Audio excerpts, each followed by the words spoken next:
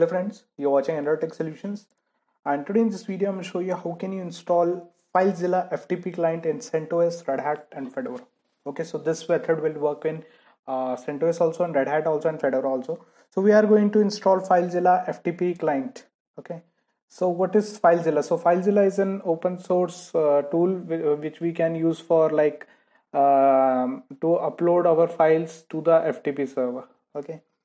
So to install FileZilla in CentOS, you have to run this command. You have to first of all install EPL release in your system.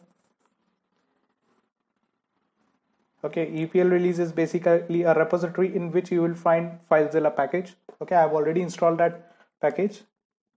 After that, you have to install FileZilla.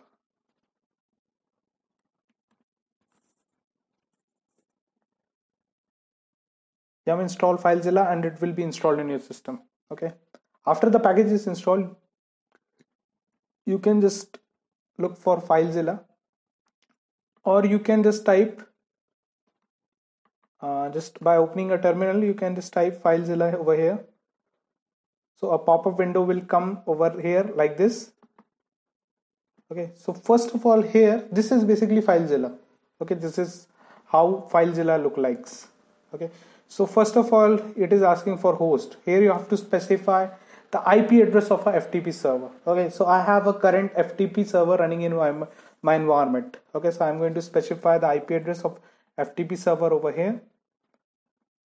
My FTP server IP address is this. My FTP username is FTP user.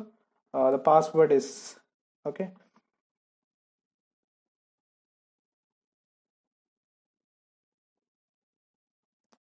I'm sorry, the IP address is 154. Okay, so here you can see I'm connected to my FTP server and there is one file present in my FTP server. Okay, the right side is this side. Here you can see remote side also, here it is written. Okay, it means the right side is your FTP server and the left side is your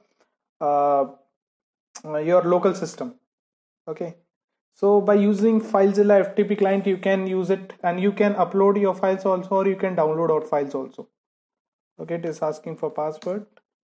So here you can see it is downloaded in my system, and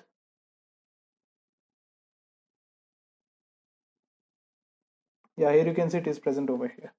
This is how I can download the data from FTP also, and I can upload my data also to the FTP.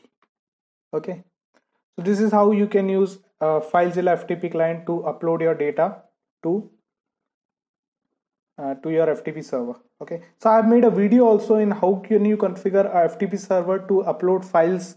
Okay, so you can watch that video. The link of that video is given in the description. So thank you guys for watching this video. Do like this video and subscribe to my YouTube channel for more amazing tutorials.